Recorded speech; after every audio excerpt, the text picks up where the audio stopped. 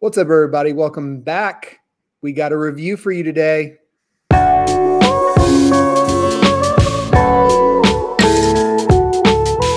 A fun one that I sent Garrett. I still haven't told him what it is.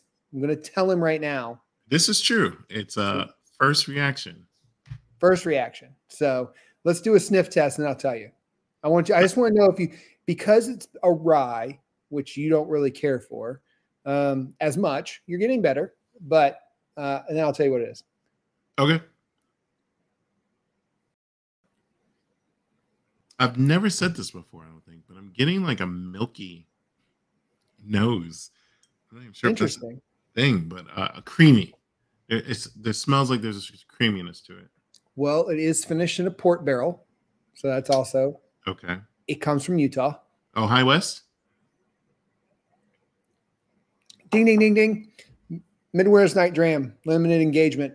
Act 10, Scene 4. Okay. It drinks better than immediate citrus. It drinks better than it noses, but also I am a little under the weather again because I don't know how to stay in America. This is very true. So love Midwinter's Night Dram. Act 10, this is this past year's, but absolutely love that they do this every year. And it has been one of my favorite ones to hunt every year. And I love it. I get dark chocolate, caramel, a little bit of honey on the end. That's what I think is so great about it. It, like you were just saying, it doesn't taste and doesn't smell like a true rye. But you still, at the end, once you're finished drinking and you're sitting around, you still get that rye kind of spice at the end. Yeah, it's got a very, I agree with you on the dark chocolate part. That's very upfront. There's a Christmas candy, but I just can't think of the name of it. But it's like an orange ginger dark chocolate thing.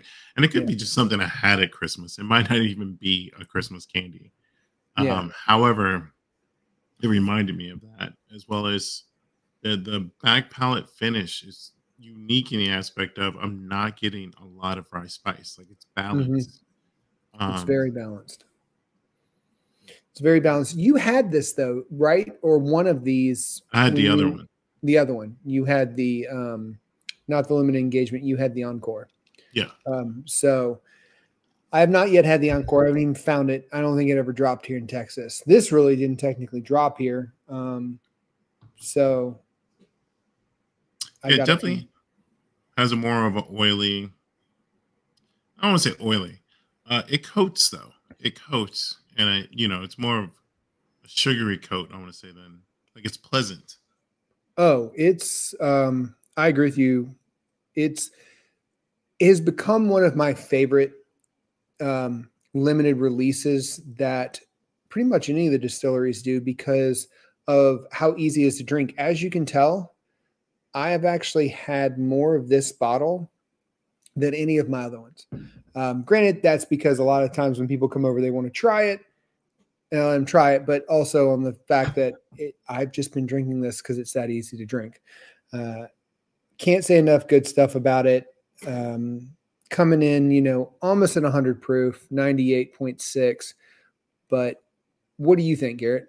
Would this be something you would buy if you could get it at retail? Definitely. Even when I had the one earlier or I guess last year now, I thought it was probably one of the better rides I had of 2022. But I do think it's well worth it from my experience if I were to find it at retail. What's retail actually? I don't even know that. So retail's actually gone up. It used to be closer to like 120 some dollars. It's now around 140, which I still don't think is horrible. I mean, for a limited release that they do once a year, it's not a bad price. I mean, in comparatively speaking to other limited releases from other distilleries that go now upwards to $200, I think this is pretty reasonably priced. And I would love to go to Park City one year and stand in line and get this and go to the event. There's an event that they have every year for this release. And I think it would be really cool to go to it because they just had the Boo-Rye release.